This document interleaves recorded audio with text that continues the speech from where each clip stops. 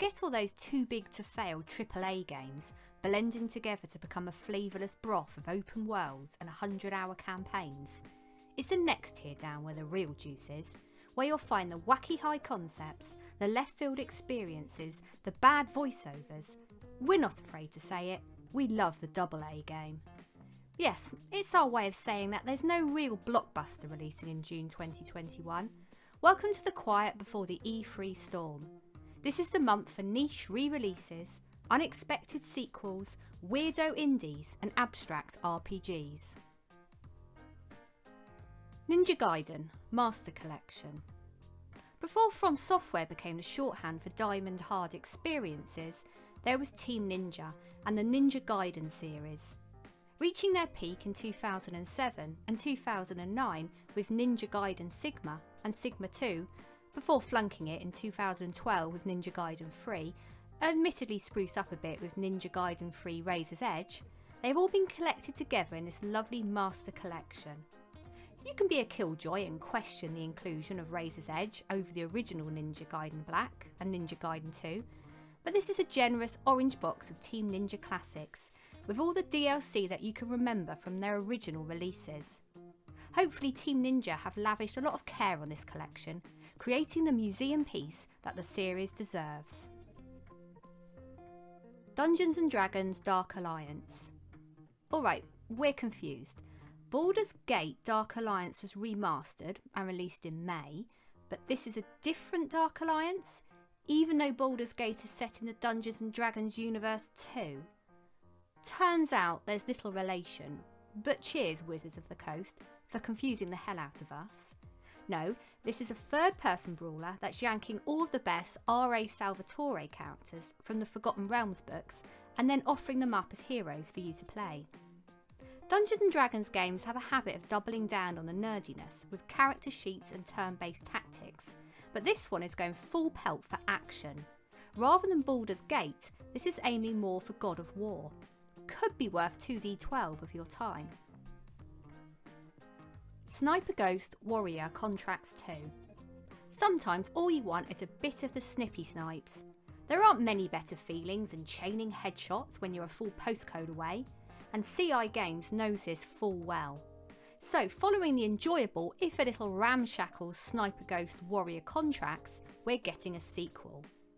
Whilst polish was the first game's biggest crime, a year and a half to tighten things up and release a sequel sounds ample. Going by the trailer though, the majority of that time has been spent on making enemies' craniums pirouette off their heads in glorious 4K Ultra HD. It has a few other things to offer, including a leap forward in the tech you have at your disposal. Yes, you have drones in your arsenal now, so you're a thoroughly modern Marine. There's a slightly greater emphasis on story too, as the challenges become something like a campaign and you're given free reign of 5 sandbox maps and over 1,000 metre extreme rage sniping. Be prepared to showboat to your heart's content as you thread your ballistic needle through a necklace of heads. Chivalry 2. Carrying on a chain of macho games is Chivalry 2. Unfortunately, not a social sim about opening car doors for ladies like a true gent. This is a strategy action game where you don your plate mail and wander into medieval sieges with a group of mates. The first Chivalry found itself on the Xbox One after a long spell on PC, and it was impossible to hide its desktop origins, with controls that were skew-whiff to say the least. Chivalry 2, however, is launching simultaneously on PC and console, which could be a good sign that console isn't an afterthought. It could be a sign of biting off more than you can chew too, but hey, we're optimists. One bonus of launching on all platforms at once is full crossplay, so you can have arguments with friends about whether playing on mouse and keyboard is cheesing it and which platform is optimal.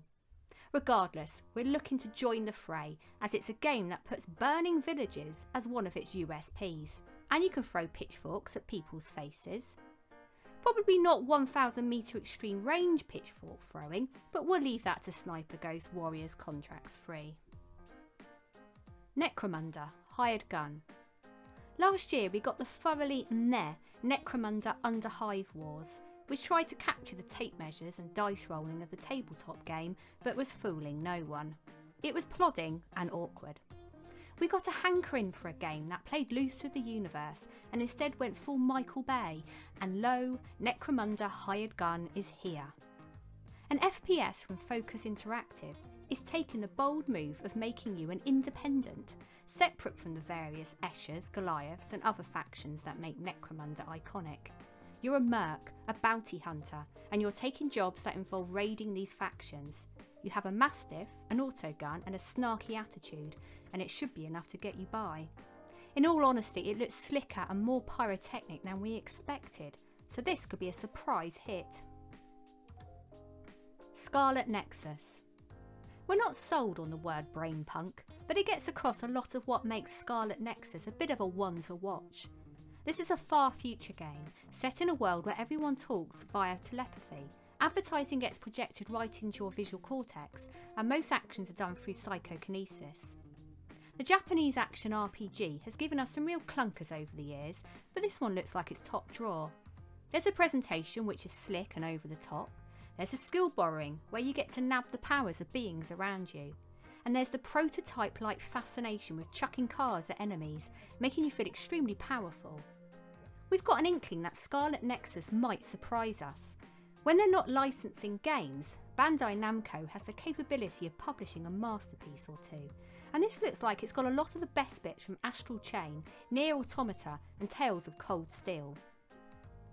Stonefly. We like the pinball meets dungeon crawler game Creature in the Well, and developers Flight School Studio look like they've upped their game even further with their next Stonefly. Like Creature in the Well, this looks absolutely beautiful, as it borrows a little of the screen printed look of that game but ratchets it up a few notches. We're not quite sure if it takes place in an alien world or a Honey I Shrunk the Kids style micro world, but you seem to be barely an inch tall and tiny invertebrates want to nibble on you. Luckily you have a Stonefly, an insect-like mech that can spring in and out of action and also blast away at the beetle menaces. This looks like it's going to be an action RPG in the vein of a Diablo or Torchlight, with some twin stick shooting thrown in for good measure. There's plenty of story running through it too, taking advantage of the unusual setting. Of all the indie games we've sifted through this month, Stonefly was the one that most grabbed us. Plus Creature of the Well made it onto Game Pass, so fingers crossed that the same fate will come to this one. Alex Kidd in Miracle World DX. This was a game that came built into the Sega Master System. Only a flip of the power switch away, and we can say with some confidence that it was a whole lot more difficult than it looked. Now we get to face our traumas once again with Alex Kidd in Miracle World DX.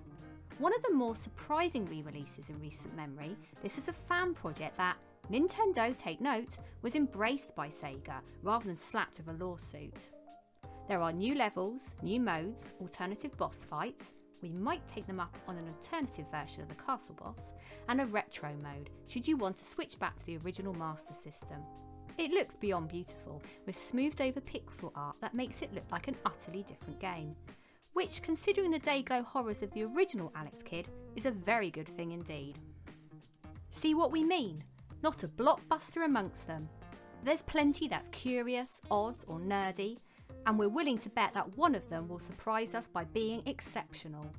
As usual, we'll be following in their wake like an over-enthusiastic puppy, hoping that a review code will tumble out so that we can grapple with them and offer up a score and an overview. And what does July bring? We're hopeful that Curve Digital's The Ascent, JRPG juggernaut Chris Tales and F1 2021 will stay in their lanes. And with E3 coming in June, we will hopefully hear a lot more about what our future holds.